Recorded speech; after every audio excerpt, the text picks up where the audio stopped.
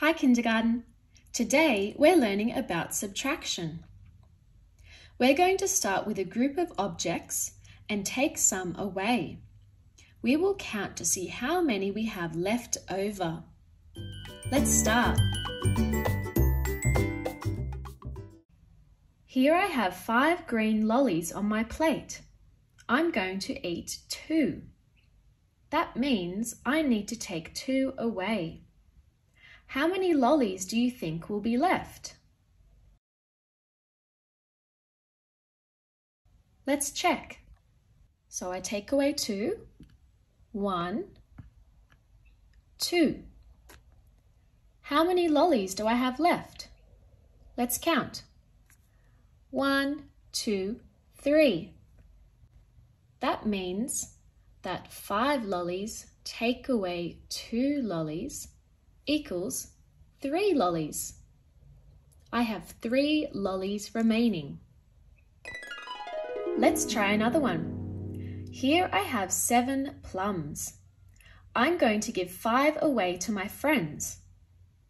How many plums will I have left over?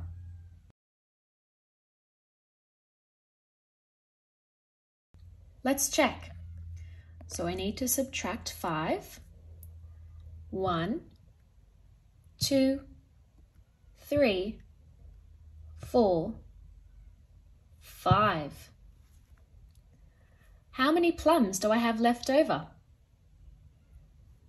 2. So that means that 7 plums take away 5 plums, leaves me with 2 remaining plums.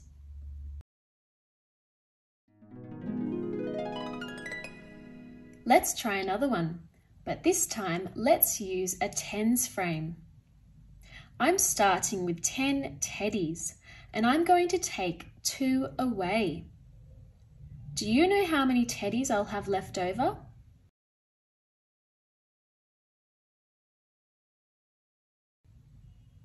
Let's check. So I take 2 away.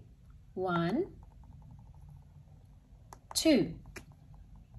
Can you see how many teddies I have left over? Let's count to check. 1, 2, 3, 4, 5, 6, 7, 8. I have 8 teddies remaining.